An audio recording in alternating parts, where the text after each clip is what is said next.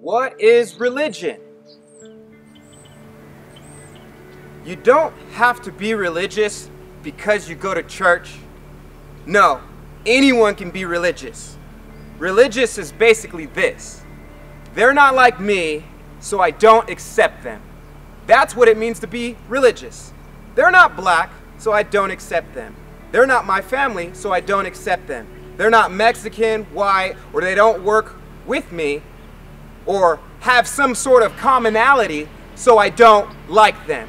That's what it means to be religious. And you don't have to go to church to be a Pharisee, which is a religious person who's very judgmental.